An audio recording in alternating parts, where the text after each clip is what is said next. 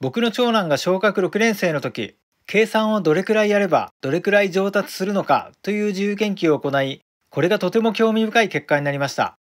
長男は引き算が遅かったので、3桁引く2桁の引き算を20問解く時間を計り、それを1000回行うという研究です。データの信頼性を少しでも高めるために、僕と次男も参加しました。結果を話す前に少し想像してみてください。例えば計算練習を10回やって30秒早くなったとしたら、さらにもう30秒早くなるためには何回練習する必要があると思いますか？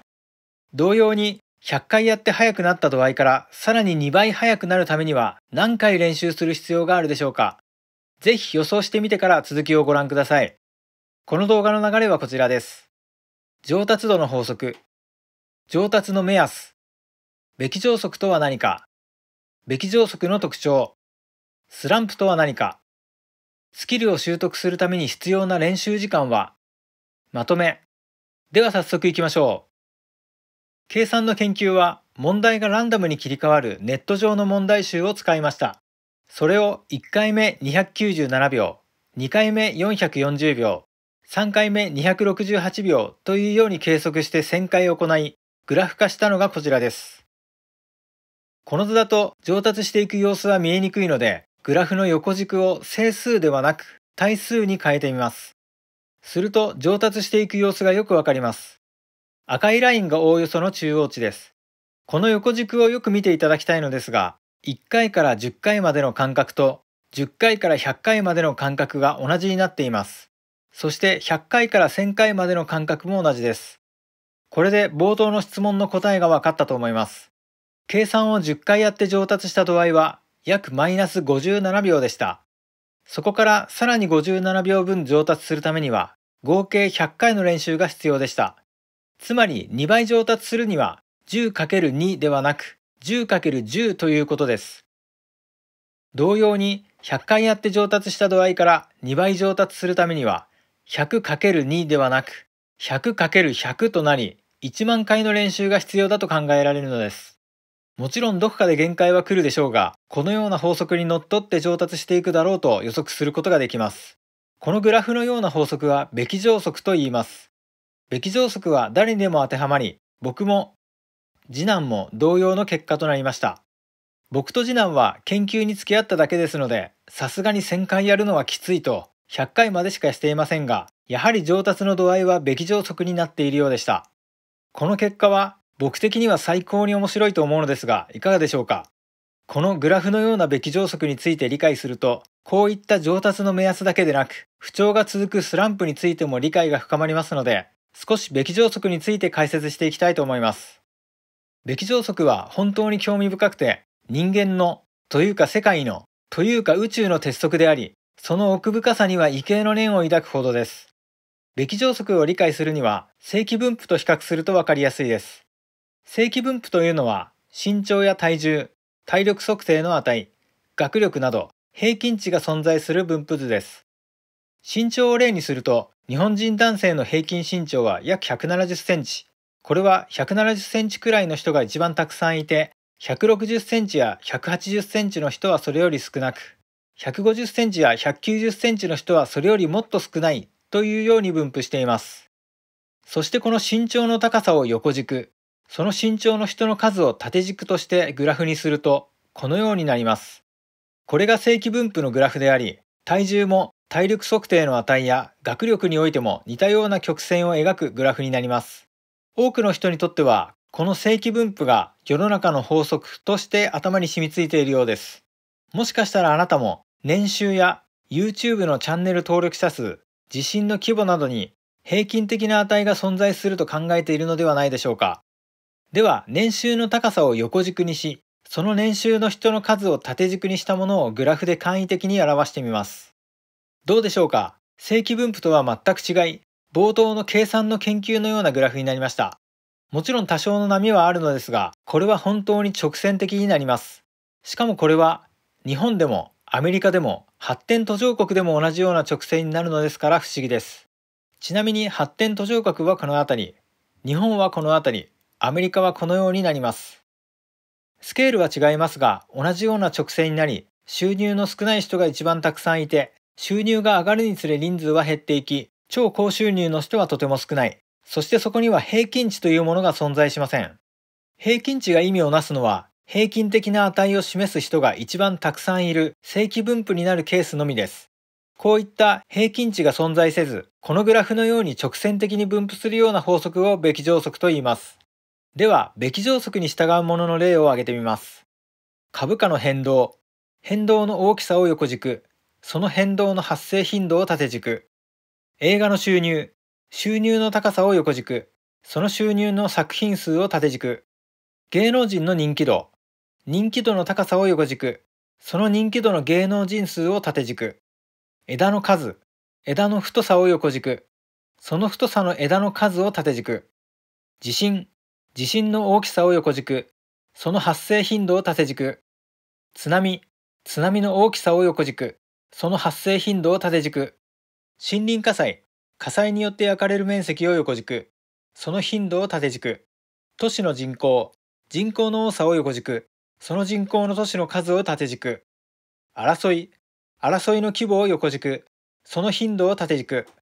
ニューロンの発火、同時に発火する数を横軸、その頻度を縦軸。YouTube、チャンネル登録者数を横軸、そのチャンネル数を縦軸。サイトのリンク、リンクの数を横軸、そのリンクを持つサイト数を縦軸。星団、従える星の数を横軸、その星の数を持つ星団数を縦軸。などなど挙げればキリがありません。自然、経済、災害、社会だけでなく個人レベルでもべき乗則に従って行動しているのです。これで僕がべき乗則は宇宙の鉄則と表現した意味が伝わったでしょうか。べき乗則の特徴として面白いのはスケールフリーという構造にあります。例えば株価は秒単位のチャートでも分単位のチャートでも時間単位や年単位でもどれも同じように見えるということです。スケールが違っても同じように上がったり下がったりという波があるわけです。大きい波の中に少し小さな波があり、その小さな波の中にさらに小さな波がありという構造です。さらにもう一つ、予測不能だというのも特徴の一つです。先ほどの計算の研究で言えば、次の計算のタイムはどれくらいになるか、感染症で言えば今年の流行はどれくらいになるか、地震で言えば次に来る大地震はいつになるのか、べき乗則に従うこれらの事象は基本的には予測不能であり、すべてはたまたまなのだそうです。こんな説明だけでは理解しがたいかと思いますが、詳しい説明をすると何時間もかかってしまいますので、もっと詳しく知りたい方はこちらの本を読んでみてください。おすすめの本です。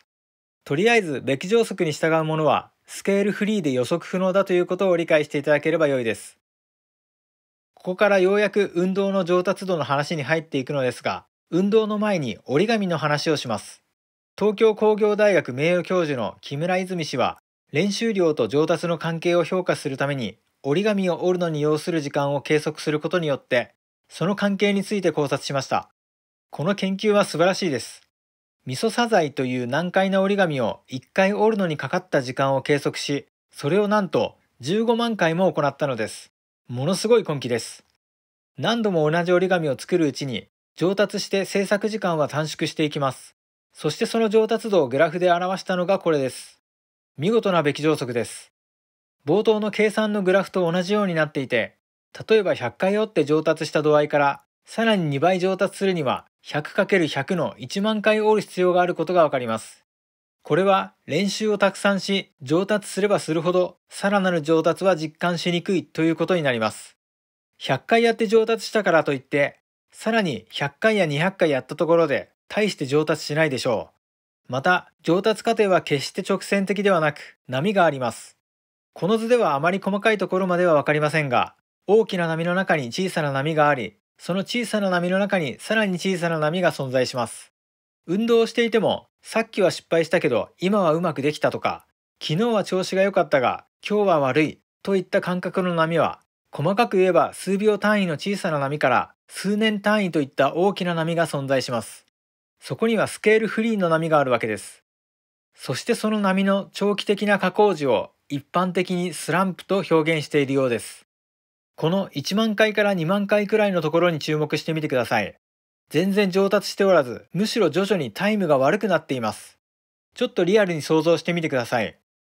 例えば今まで何かを1年間練習して上達を実感できていたとします。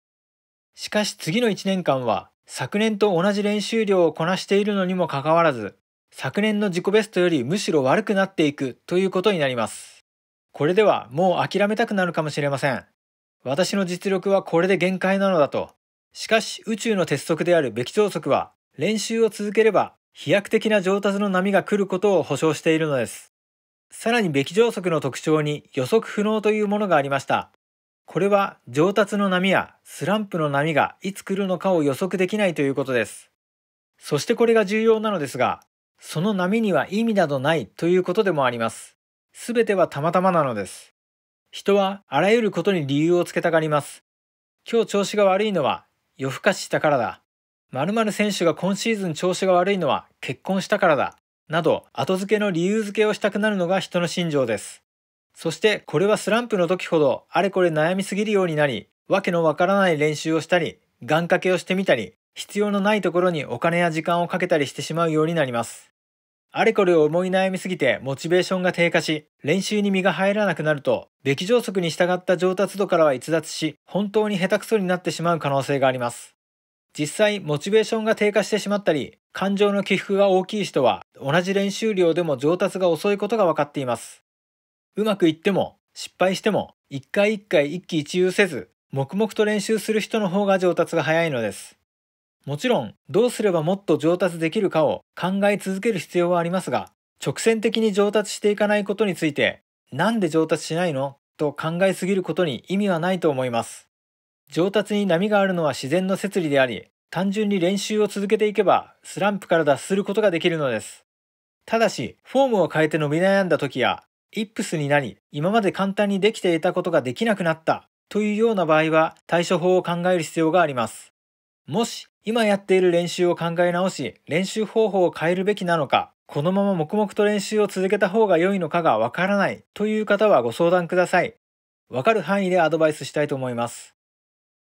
さらにもう一つ、僕が今現在も継続して行っているゴルフの上達度についての研究も紹介します。練習時間が横軸、その練習時間の時にコースに出た際のスコアをプラスで記しています。できるだけ同じ条件でデータを取るために、すべて新潟県の十日町カントリークラブでラウンドした際のスコアです。まだトータルの練習時間は600時間ほどですので、データとしてはまだまだ駆け出しに過ぎませんが、べき乗則に従っていると言えるのではないでしょうか。一般的にゴルフは100を切ることが最初の目標です。100を切ったらゴルフというスキルをある程度は身につけたと言えると思います。僕は初めてゴルフクラブを握ってから10日間、1日1時間ほどの練習でなんとなくクラブを振れるようになり、初めてのラウンドをしました。そして練習時間が100時間になった頃、平均スコアが100になりました。ここから推測するに、新しく何かを習得するなら100時間はやってみると良いと言えます。100時間練習すれば、ある程度のスキルを身につけることができると思います。さらにこのデータを見ると、1000時間練習すれば僕の平均スコアは84になると推測できます。さらに1万時間練習することができれば、平均スコアは74になり、かなりの熟練者になれるということがわかります。計算、折り紙、ゴルフの研究、そしてべき乗則の特性から考察すると、何か新しくスキルを身につけたいのなら、まずは何日かかけて、トータル10時間は練習してみることです。そこで上達を実感できたなら、その練習を継続する価値はあると思います。逆に、それで上達を実感できないようでしたら、練習方法を見直す必要があるかもしれません。そして10時間の練習による上達度から2倍上達するには、10×2 の20時間ではなく、10×10 の100時間練習する必要があるということです。これは上達すればするほど、さらなる上達は実感しにくいということです。そしてその上達の過程は、決して平坦ではありません。スケールフリーで予測不能の波があるからです。冒頭の計算の研究をしているとき、長男はこんなことを話していました。父さん早すぎ。父さんには絶対勝てないよ。確かに100回までは僕の方が圧倒的に早く、まだまだだなと思っていました。途中はなかなかタイムが伸びず、遅くなっていくこともあり、もうこれ以上は速くならないよ、とやる気をなくした時もありました。しかし700回を超えたあたりから僕よりもずっと速い記録を出すようになり、それには僕も驚きましたし、長男自身も本当に驚いていました。上達の過程には波があり、簡単には上達しないのが当たり前。調子が良い時があるのも悪い時があるのも当たり前です。自分には何が足りないのか、何を練習すれば上達できるのかを考えつつも、目先の失敗に悩みすぎずに黙々と練習を継続しましょう。継続は力なり。いつか来る大きな上達の波を目指して練習に励んでください。健闘を祈ります。